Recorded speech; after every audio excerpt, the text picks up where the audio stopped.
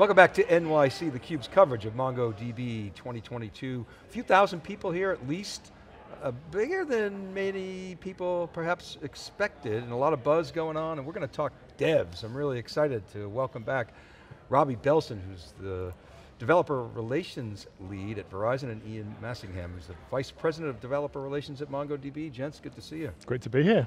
Thanks for having me. So, Robbie, we just met a few weeks ago at the Red Hat Summit in Boston. I was blown away by what Verizon is doing in developer land. And of course, Ian, Mongo, its raison d'etre is developers. Start there. Why is Mongo so developer friendly from your perspective? Well, it's been the ethos of MongoDB since day one. Back when we launched the first version of MongoDB back in 2009. We've always been about making developers' lives easier. And then in 2016, we announced and released MongoDB Atlas, which is our cloud managed service for MongoDB.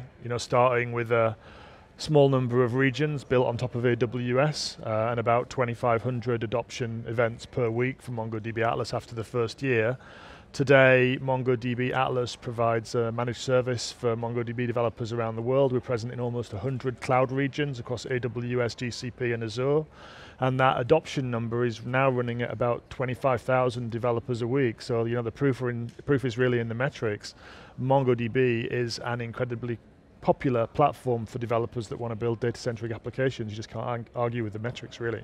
Robbie, sometimes there's an analyst who come up with these theories, and one of the theories I've been spouting for a long time is that developers are going to win the edge. And now to see you at Verizon building out this developer community was really exciting to me. So explain how you got started with this journey.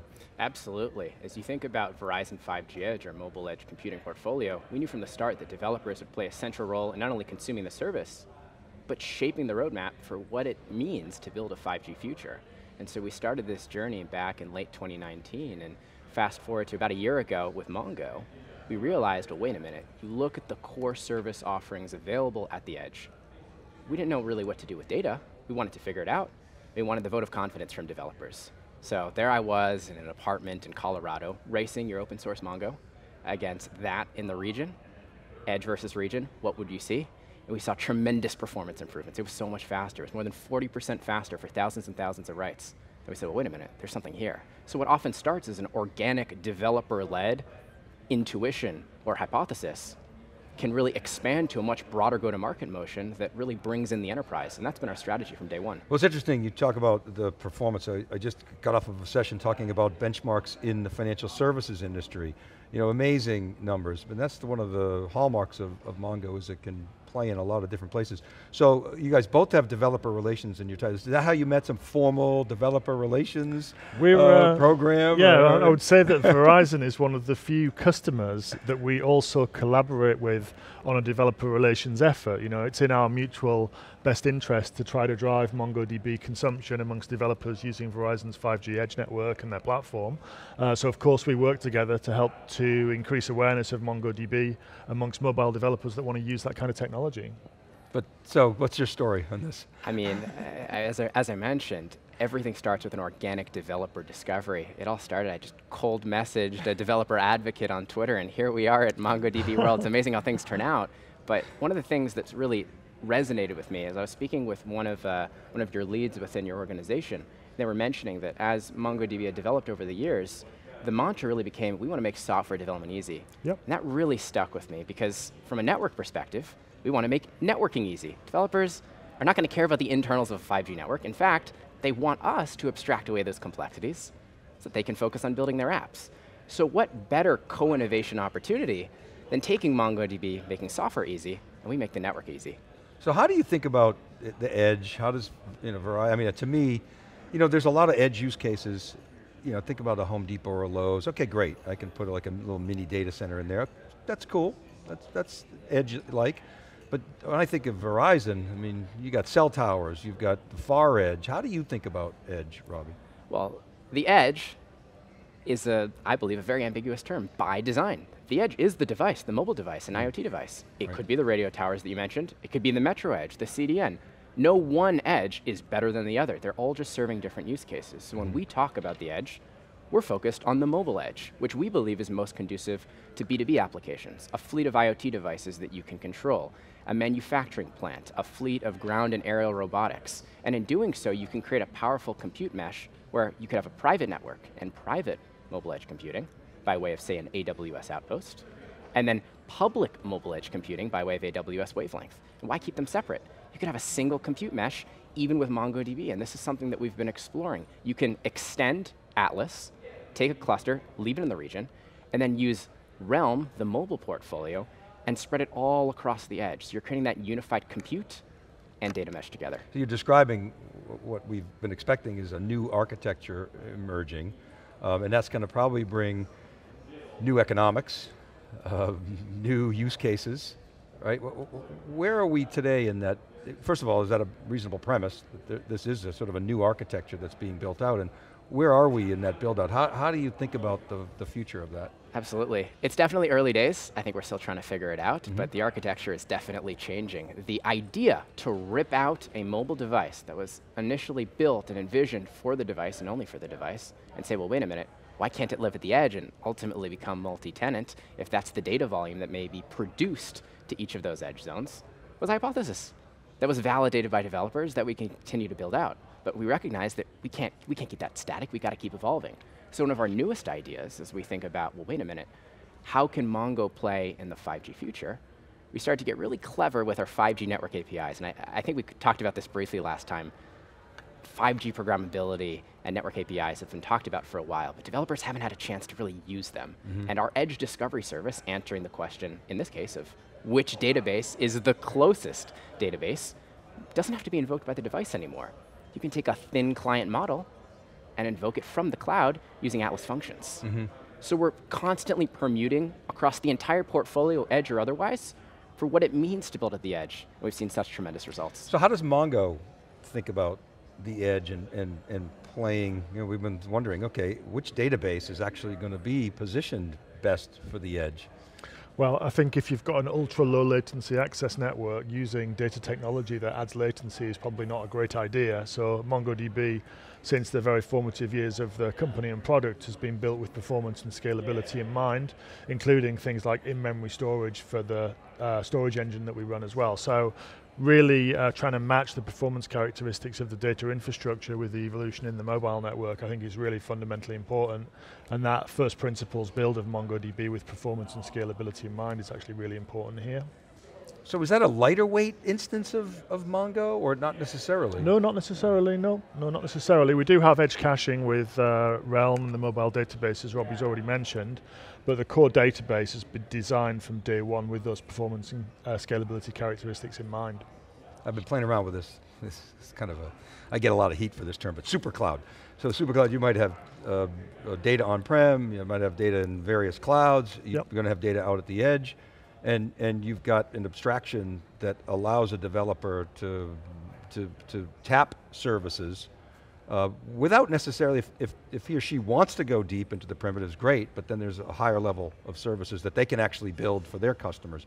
So is that a technical reality from a developer standpoint in your view? We support that with the MongoDB multi-cloud deployment model. So you can place MongoDB Atlas nodes in any one of the three hyperscalers that we mentioned, AWS, GCP, or Azure, and you can distribute your data across nodes within a cluster that is spread across different cloud providers. So that kind of answers the question about how you do data placement inside the MongoDB clustered environment that you run across the different providers. And then for the abstraction layer, when you say that, I hear drivers, ODMs, the other intermediary software components that we provide to make developers more productive in manipulating data in MongoDB. This is one of the most interesting things about the technology. We're not forcing developers to learn a different dialect or language in order to interact with MongoDB. We meet them where they are by providing idiomatic interfaces to MongoDB in JavaScript, in C#, in Python, in Rust, in fact in 12 different programming languages that we support as a first party, plus additional community contributed programming languages that the community have created drivers for, ODMs for. So there's really that model that you've described in hypothesis exists in reality using those different components. It's not just a series of siloed instances in different clouds. It's a fabric, essentially, yeah. What does the Verizon developer look like? Where does that individual come from? We talked about this a little bit a few weeks ago, but I wonder if you could describe it. Absolutely. My view is that the Verizon, or just mobile edge ecosystem in general for developers, are present at this very conference. They're everywhere. They're building apps, and as Ian mentioned, those idiomatic interfaces. We need to take our network APIs, take the infrastructure that's being exposed, and make sure that it's leveraging languages, frameworks, automation tools, the likes of Terraform and beyond. We want to meet developers where they are and build tools that are easy for them to use. And so you had talked about the super cloud.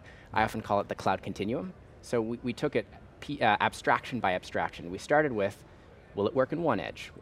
Will it work in multiple edges, public and private? Will it work in all of the edges for a given region, public or private? Will it work in multiple regions? Could it work in multi-cloud? So we've taken it piece by piece by piece, and in doing so, abstracting away the complexity of the network, meeting developers where they are, providing those idiomatic interfaces to interact with our APIs, so think the edge discovery, but not in a silo, within Atlas functions. So the way that we're able to converge portfolios using tools that developers already use, know, and love, it just makes it that much easier. Do you feel like, I like the cloud continuum, because that's really what it is, the super cloud. Does the security model, how does the security model evolve with that? At least in the context of the mobile edge, the attack surface is a lot smaller because it's only for mobile traffic. Not to say that there couldn't be various configuration and human error that could be entertained by a given application experience, but it is a much more secure and also reliable environment. From a failure domain perspective, there's more edge zones, so it's less conducive to a region-wide failure because there's so many more availability zones, and that goes hand in hand with security.